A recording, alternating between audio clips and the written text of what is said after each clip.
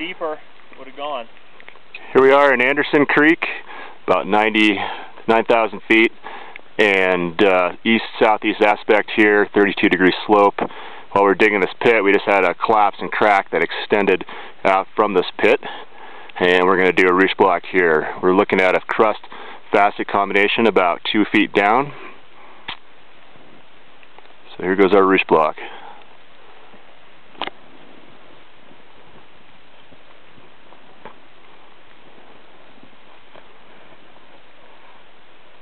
So that's a 2. There we go with the 3. That was 3. I just downweighted. Gotcha. 3.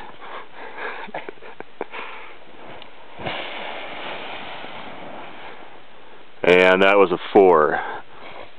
I'd give that a pretty high shear quality, quality 1.